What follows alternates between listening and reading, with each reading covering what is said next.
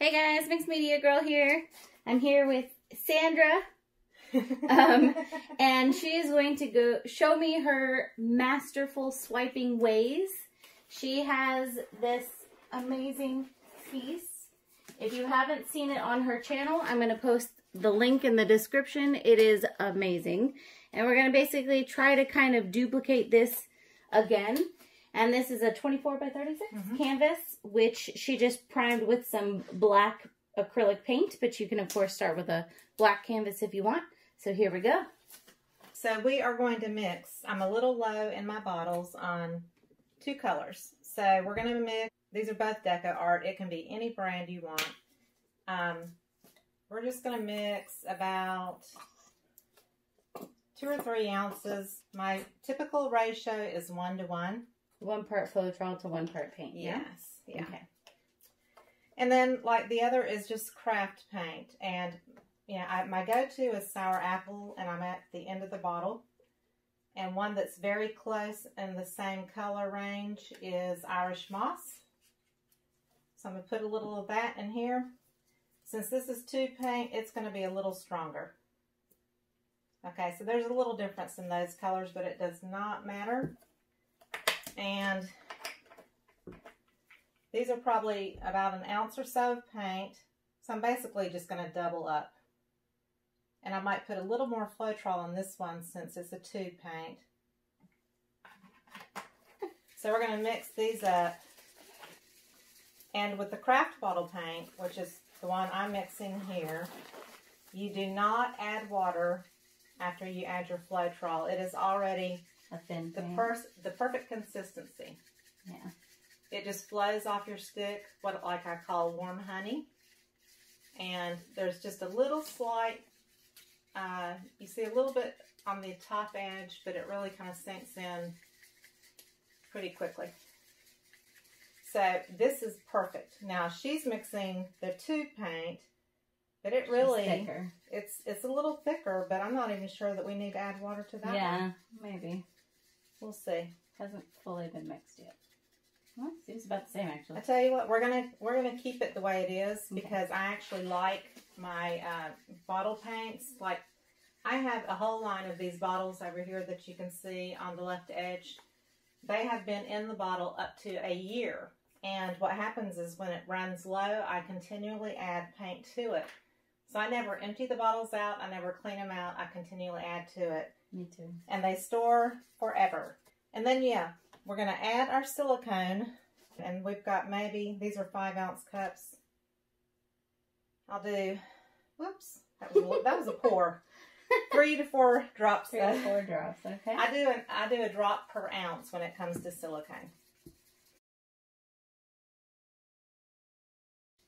And then we just transfer it to our bottles. And these are the icing bottles that are on my Amazon link that I absolutely love. They're, you know, cheap. They're not cheaper. They're more expensive than the condiment bottles. But they're a bit thicker. They're thicker plastic, yeah. So they're more heavy duty. I like that. And they have a screw-on lid that keeps it airtight, which is perfect. There's your lid. And then I'm just going to mix this. You're going to just shake it up really good. So see, they have these screw-on lids, and you have a really small opening, and that is what I love about my controlled swipes is the small opening. So that you don't have a ton of paint. And then the next thing we're going to do is I have Artist Loft. That Artist Loft. Yeah, the typical Flow acrylic bottles that are quarts from Michael's. I keep a lot of the colors, but especially the white and black. And they are thick. They're not like ready to pour Flow acrylics. So they're mixed 1 to 1. And I do add water to this, and it's in a Coffee Mate jug just for easy access. So we're just going to don't go overboard on your base. And I've got an icing fondant spreader. So just a really thin coat here. Yes. So you don't want your typical flood coat like you do on a pour. You really are not going to lose much extra paint in something like this because it's a very controlled swipe. The only paint that you're going to really have excess of will be what wipes off of your tools.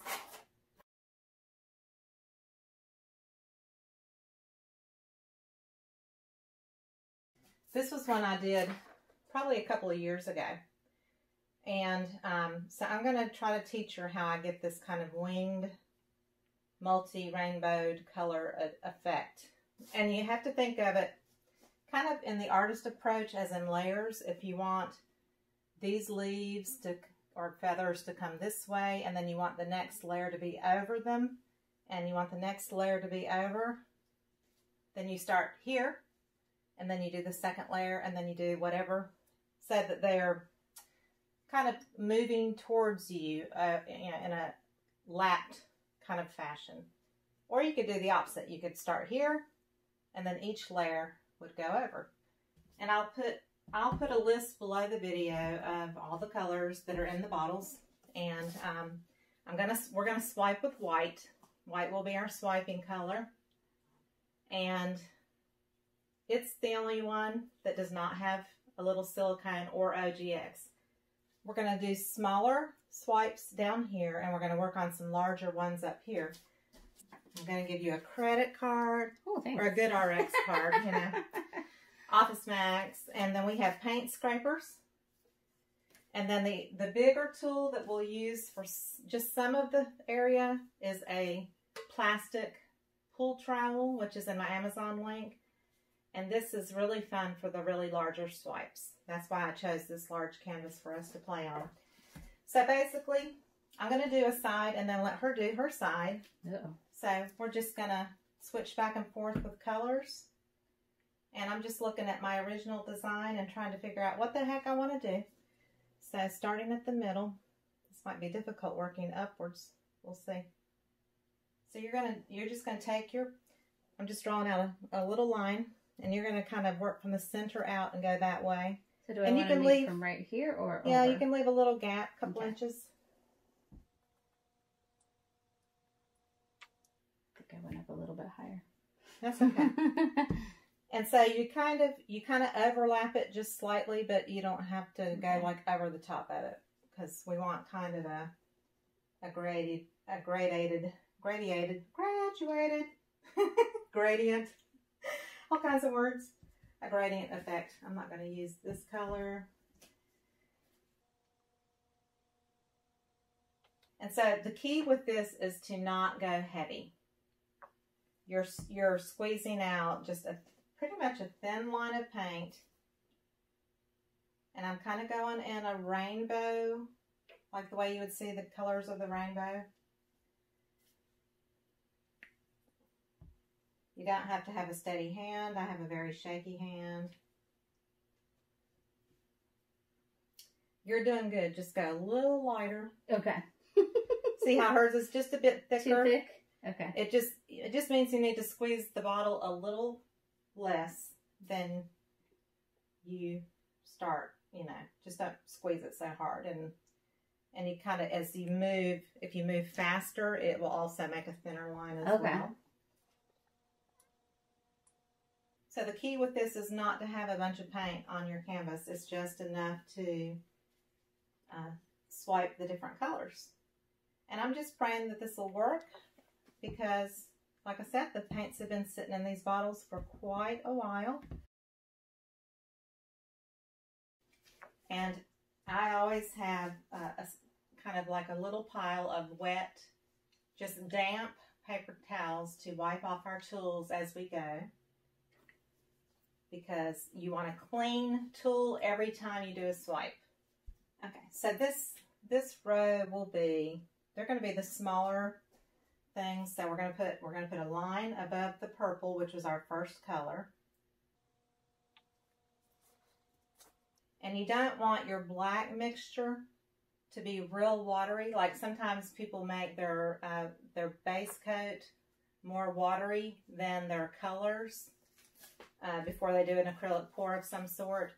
You don't want this super watery, because if you do, what happens when you put your colors down, they bleed out and they start mixing in because the base is too wet and too watered down. So don't water your base coat down more than you have to. You can do this on white. You can do it on any color. And you just don't put any silicone in your black either. Okay, so we want kind of a bigger leaf here. You've got a tool and I've got a tool. Okay.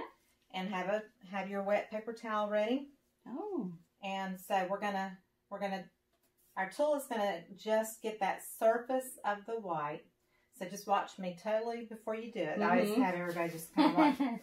So I'm gonna grab that white and I'm keeping my tool level with the canvas. And I'm not pressing into it. I'm just literally laying it on the surface just enough to barely touch it and glide. That way, okay. And see, if you let up, then you have little blank spots, and that's okay. But and then you take your tool and you wipe it totally off because you want a clean tool for the next swipe. And like there's a little area, we have a credit card. Very gently. It's a very gentle touch. I always try to make that really clear when I'm trying to teach people how to swipe, is it's a really gentle touch. And I actually can tell that I didn't put enough paint on because it's pretty thin and light here. So anyway, so you're going to just start about in this area here, and you're just going to kind of go to the right, but come downwards and just kind of move off the canvas. Okay. No pressure. You can go a little harder. Yeah, that's good. That's perfect. Ugh. So yeah, if you lift up a bit, there's a Too little much. gap, and that's okay. That's totally okay. Should I do again, or we're good? You're good. Okay. And if you want to go back over that area, you can totally put the colors down and do it again right in that area. So I'm lifting up too fast. yeah, there's kind of a key moment where you want to get that swipe kind of covered, and then gently. You're not taking it totally up at one time. It's just a very gradual lift. So the next one we'll do again right beside it. Okay. So we're about midway through the lines of color. And again, and the reason there is a gap is because I did put down too little paint. Like you put a little more, and so see how yours is a little brighter and more vivid. And the other key thing is I get my knuckles sometimes in the paint. So be really careful about holding the tool with your fingertips and not having your fingers under your tool, because you will scrape the canvas with your knuckles. Yeah. Okay.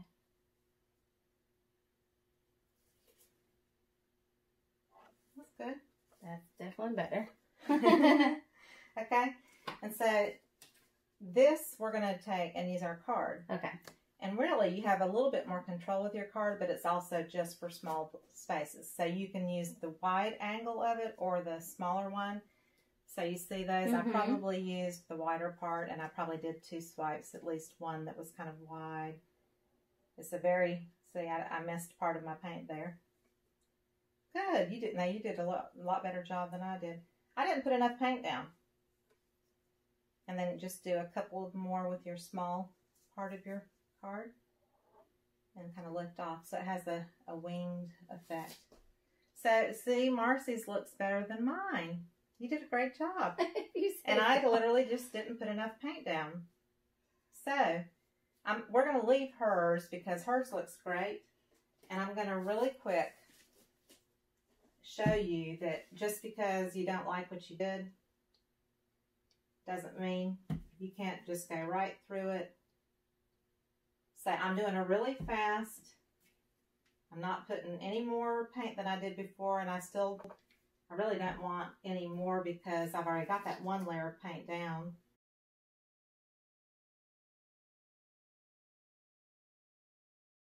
So there was a girl on my channel, S. Sue. I don't know if she even still watches my videos. She's on my channel too, yes. But she specifically asked me to try this technique like 2.5 years ago.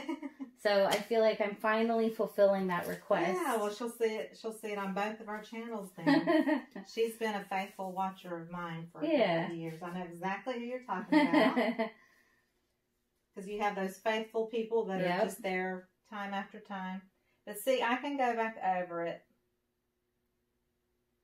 and still get the same results, even with those colors underneath. Oh, I'm using my big one and didn't use the small one. But see how I'm wiping my tools off? Because if you don't wipe your tool off, you're going to put all those colors back over your white. And get a little mud. Yeah. So that looks a little better. But actually, I'm going to give Marcy an A+ on her first row. Everybody give her a hand. I passed. Yay. She's a good student. So our next row is going to go up to about the corner. We're going to start really in about the same place, and we're going to aim to about the corner, or, you know, an inch or so below that corner edge there. Okay.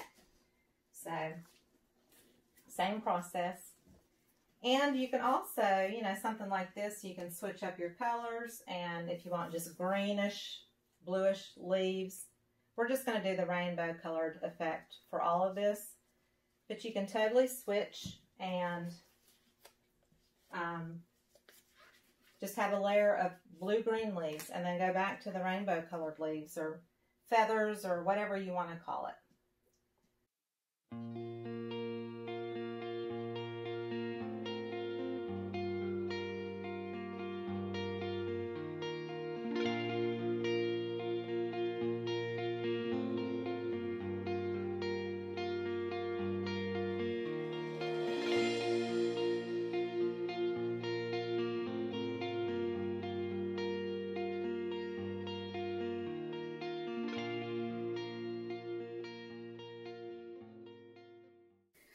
Okay, we're going to move to the big guns now. No pressure. So I'm looking at my pattern from the last time. Mm-hmm. And so we can, if you want to, you can overlap a little bit. Like this, yours is a little bit higher, but that's some of the prettiest parts of your thing. So you may want to lift here, up, but not there, or something. Yeah, or you may want to lift up right before you get to the top edge of that. And if you go over it a little bit, it's okay. It just kind of gives it a more three-dimensional layered look. I'm going to do a swipe about right here, and we're doing the same technique. We're going to grab the edge, except for you're going to be coming this way, and so you're going to be grabbing from the left. I'm grabbing from the right. Okay. Because we're both right-handed. We're grabbing that white and gently gliding our tool.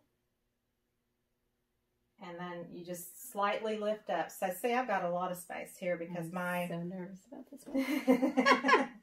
It's actually, on a large canvas, this is the most enjoyable tool to play with. It is so much fun. I have done abstract paintings with this tool on dry canvases with colors, and it's a blast to play with. Okay. Just guide me here. So probably about right here. So yeah, just hit that white. Make sure you hit that white kind of in the middle of your tool. Okay. And you'll feel it kind of catch the surface. Yep. And then you're going to the right and then slightly coming down. Oh no. Oh no. So, if you don't like it, you can go real quick over it with the layers and do another swipe. Do you want to try it again? And you never just go again? No, if you go again, it's gonna take it down more to the canvas because the colors are spread out thinner. So the best thing to do is just re-layer it and go over it if you want to go over it again. Let's try the other layer, the other ones, and then see how it looks. Okay. So I'm gonna do the top one.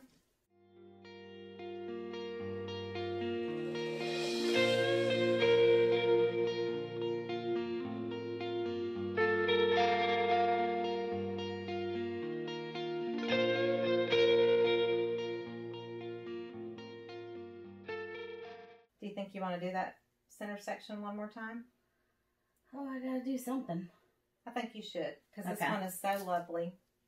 And you've got such a gap. If you do another layer, and you can possibly bring it down a little lower, and you can still have a gap. Like I have a gap. I want a rainbow just right here. I want to put those colors again.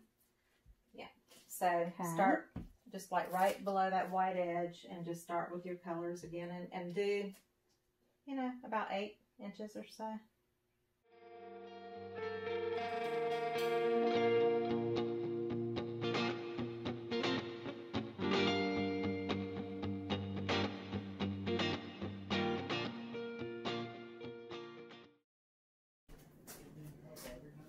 Okay, so now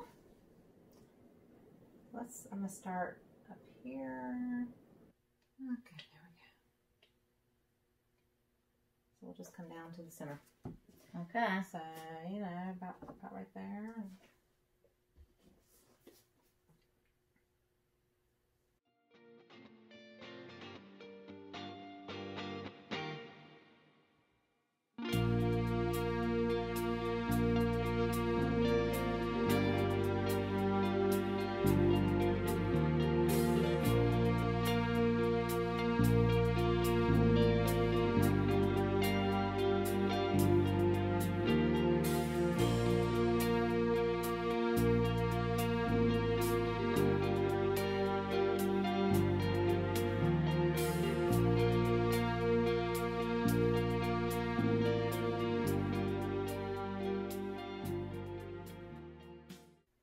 You could even, like, you know, just drag your card through a little bit.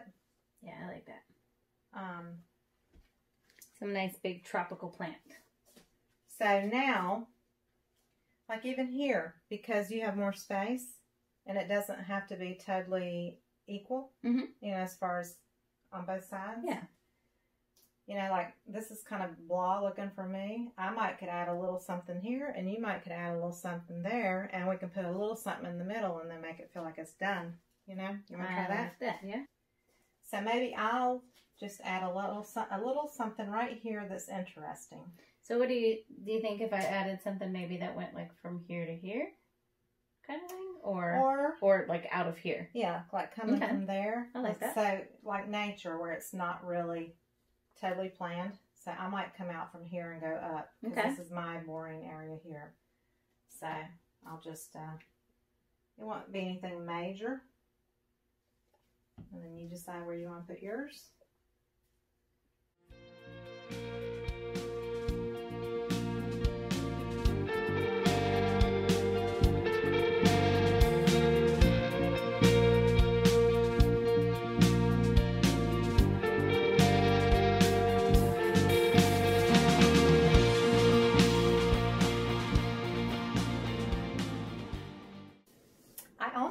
See if you wanted to add something just like right there, coming down a little bit. I think that would be pretty in that area, just like one little blip, or a little little coming from here. No, because that's really pretty. Okay. Like it's growing, like it's growing underneath it, right kind from here. Like you just have a little. Okay, 4 or 5 I can inch try area. it. Let's see, it's dodgy. So yeah, like maybe from here to there. Yeah. As an artist, this is where you look at the painting and you decide what's pleasing to the eye for you. Right. Which Composition. everyone's going to be different. Yeah. What feels good compositionally, so that you know when you're done, you're done. And I can already tell your taste is a little bit different than mine. Is it? But not in a bad way, of course. It's just a little different.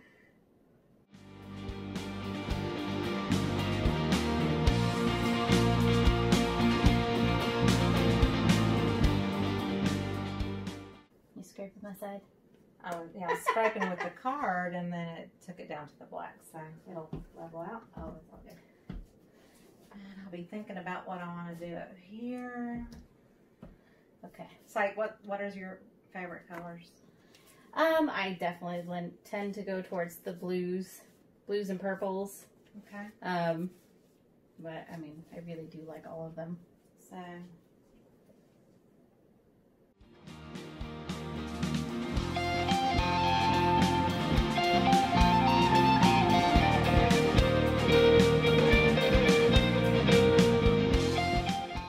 I just am randomly putting these colors, and then I'm gonna let Marcy. Let me pull out my favorite. Let's see if she can use this tool. It's my favorite little palette. No pressure. And I definitely have more paint on the table over here than you. Just as an FYI. Oh, we'll use a butter knife. How about a butter knife? That'll be a challenge. Oh, goodness. I started swiping with the butter knife because it has soft rounded edges instead of like a palette knife that has hard straight edges. So like I might just take the butter knife and do a little, so I'm barely touching and totally lifting off. And so not repetitively, like if you want to go that way or that way, and then of course you just wipe. Let me add a little bit more white because it's kind of disappearing in there. I can do some down here, but I kind of recommend you do up there because I feel a little too short. Okay. To easily reach. So get it really more parallel to the canvas so you get a little coverage, you know. With it. Well, I'm trying to avoid getting on this too much. Unless it's my fingers. Okay, that's not at all what you want to do. Well, it's elongated. It's not thick, but there you go. So you're thinking kind of more like that? Like that. Okay. Yeah. Okay, I can do that. Maybe.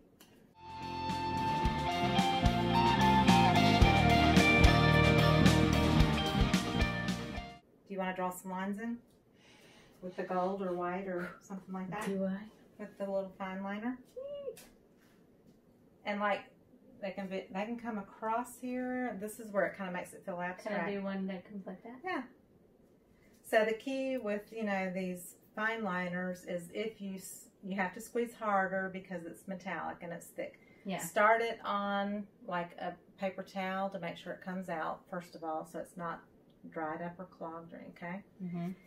And so the slower you go, the more jiggly and wiggly it's going to be because of your pressure of squeezing. And if you're squeezing hard and you go a little bit quicker, it's going to be actually a more straight line. It's not going to have as much wiggle to it. Okay. Yeah. Here, let me just do one. Yes, please. Kind of show you.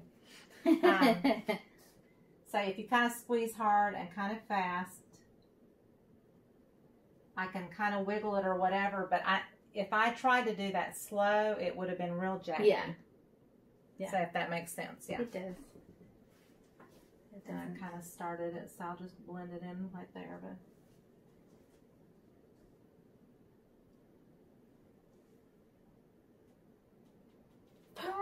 I did it! You did it! Whew. That was so much pressure. So put the gold wherever you want to put it. Yikes.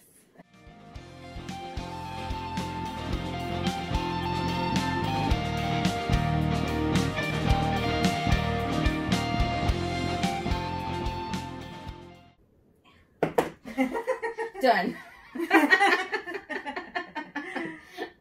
I'm short. Okay, I'm gonna throw in a little. It's you. I'm gonna throw in a little white. Okay. Just ooh, I like that. Just a little. Oomph.